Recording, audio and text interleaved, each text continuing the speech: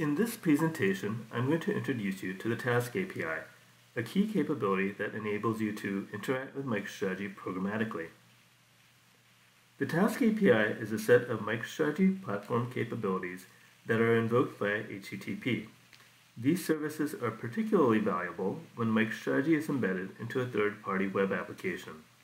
For instance, from your application, you may wish to do things like silently log users into MicroStrategy so that they don't see a login prompt when analytics content is loaded, automatically create users in MicroStrategy when they are created in the web application, retrieve and render MicroStrategy folder content and present them to the user in a customized manner, retrieve actual report data and render it via a third-party UI framework. You can also create custom tasks using the MicroStrategy Web SDK, as well as wrap any MicroStrategy task into a REST or SOAP envelope. Let's look at a quick demo. For this demo, let's pretend there's a user in my web portal, and I need to retrieve report data and render it for her. The portal needs to log in the user and retrieve the report data. I'm going to show you how that process will work using a parameterized UI that we provide for developers called the Task Administrator. The Task Administrator homepage contains all of the tasks that MicroStrategy provides out of the box, as well as their descriptions. If I'm interested in learning more about a task, I can go to the Parameters page.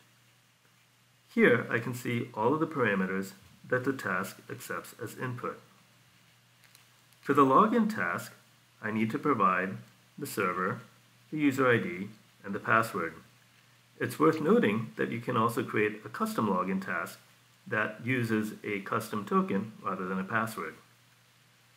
In the Builder page, I can select the login task and the task envelope and content type. I'm going to choose the JavaScript UI task envelope, and the default task content type for that is JSON. Now I'll enter all the parameters that I need for the login task.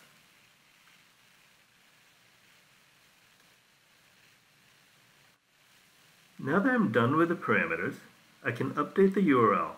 This is the exact syntax I would have to post to get my encrypted session ID back.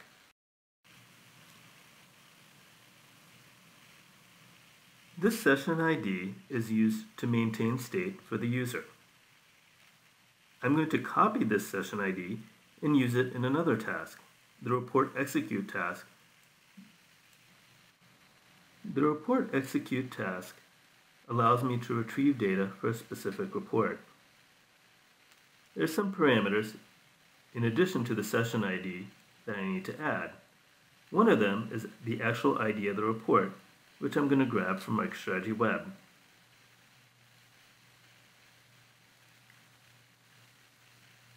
So I'll go ahead and paste in the report ID and some additional parameters that specify the format of the returned report data.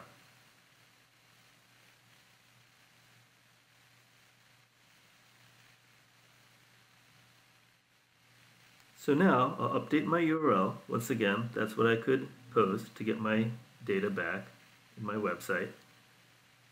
And here's what I would get back. The data has a style sheet, although I don't need to use that. In fact, I won't. And then there's the actual markup for the report data. So I'll go ahead and copy the table. I'm going to quickly put the table into a SQL formatter so we get a better sense of what it looks like. And now I'm going to go ahead and copy this content into a web page. Here's my web page. I'm going to go to my HTML editor and copy in the table. I'll save it. We'll take another look at the web page, and now we're done. So what we've done is logged in a user, retrieved report data, and presented that report data to the user in my own web page with my own formatting.